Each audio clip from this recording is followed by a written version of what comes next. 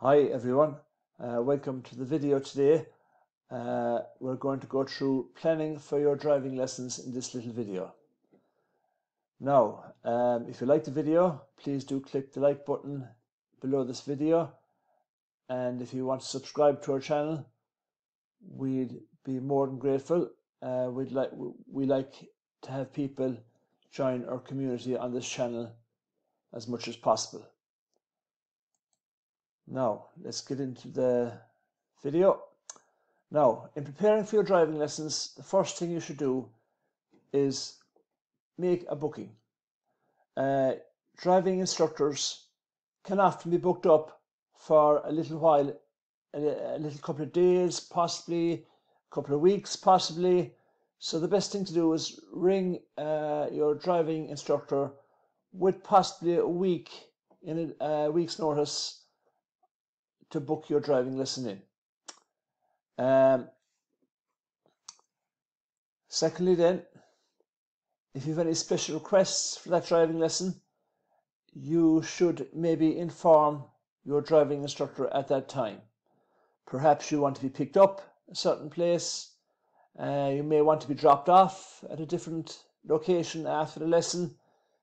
You should discuss these topics with your driving instructor at the time of booking, because the driving instructor, once he or she receives the booking, they will go away and make a lesson plan for your lesson, which will detail where they're going to collect you and what route they're going to take on the driving lesson then, based upon the level of experience that you have with the driving.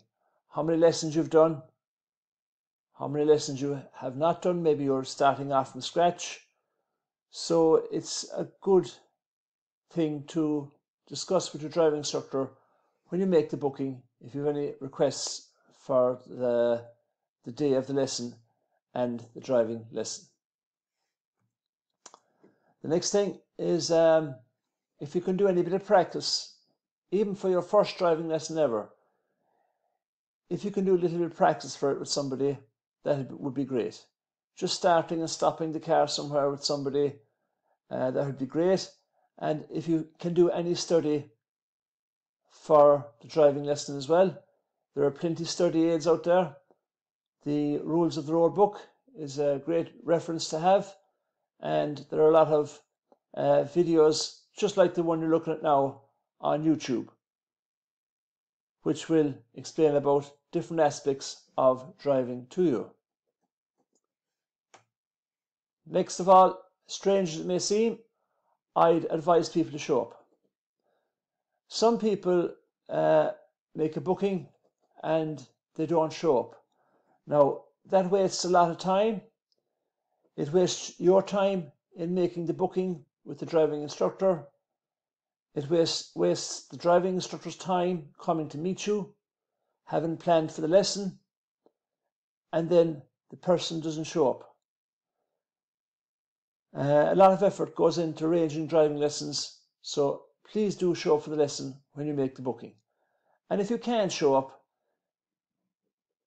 most driving schools nowadays have a 48-hour cancellation policy, which means that if you cancel with 48 hours notice, the driving school or driving instructor can maybe rebook somebody else in for that time period. So your assistance with that would be very much appreciated by your driving instructor. Now, bring what you need with you to the lesson. If you're a learner permit holder, bring the learner permit with you to the lesson. You may need your EDT logbook, so bring that to the lesson as well, because obviously your lessons will be recorded in that. If you're someone with a full driving license who's doing a few refresher lessons, or somebody who has a full driving license from another country, bring that with you as well, because legally in Ireland nowadays you cannot drive without either a learner permit or your full driving license with you. Now, the next thing is ask a lot of questions. You'll be surprised the number of people who come to driving lessons and they actually sit in the car and say very little to the instructor during the lesson. It's in your interests to ask as many questions as you can about driving during the lesson. You have to make use of your driving lessons while you're having them. There's no such thing as a silly question.